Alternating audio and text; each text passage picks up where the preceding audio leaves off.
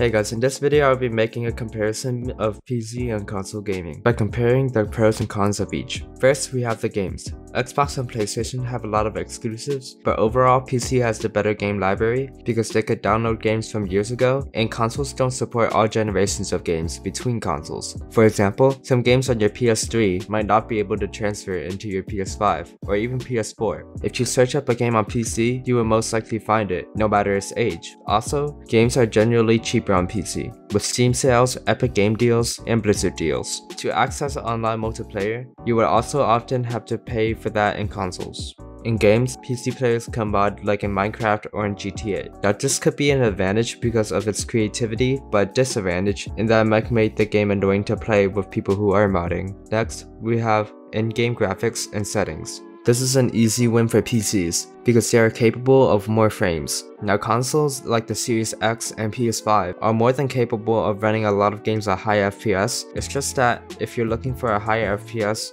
or a more graphically demanding PC, you can do that. With consoles, you're limited to what Sony and Microsoft are giving you. In games, you could also adjust the settings of the graphics quality to boost frame rates, or you can increase the graphics quality, but that would come at the cost of frames. On console, you could pick higher FPS option or lower quality. There aren't any precise settings if you want to balance the quality and FPS out. There's also customizability. You can customize any of the PC parts to your liking. If you have a PC that's more CPU intensive for CPU intensive games, you can pay more for that than a GPU. Vice versa. If your games are running worse than a couple years ago, you could just upgrade one specific part of that PC. With a console, you would have to just deal with it or buy a new console. Not only the parts, you can also customize options in Windows that could benefit you in game. For example, you can equalize your sound quality to hear footsteps better. You could use stretch resolution to see enemies better. You could adjust display settings like saturation and brightness to give you a visual advantage.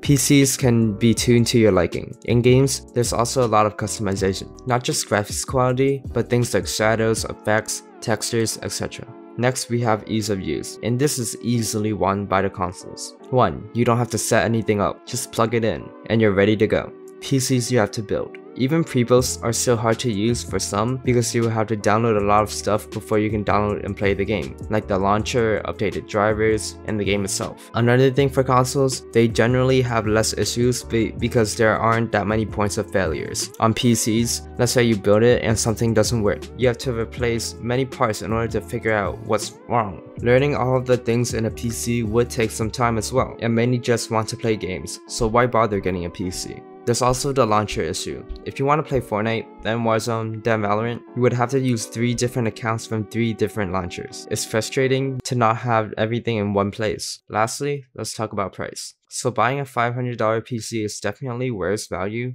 than a $500 PS5 for example. But over time, the cost of games and the cost of online multiplayer would even it out. If you buy an $800 PC, that would be a lot better over time. Paying for console subscriptions and games would even it out. In the end, the $800 PC is more graphically capable, as well as able to do other things like editing videos, doing homework, and photo editing. But in the end, most would still go with a console for its upfront value and ease of use. But if you're willing to take the time to learn about PCs, it's definitely a route I would take. Most PC players usually play because they have a family computer at home, so why not? But over time, I think PCs are generally more worth it, and a lot of the stuff you learn about technology when you're in the PC world is actually really nice. So thanks for watching.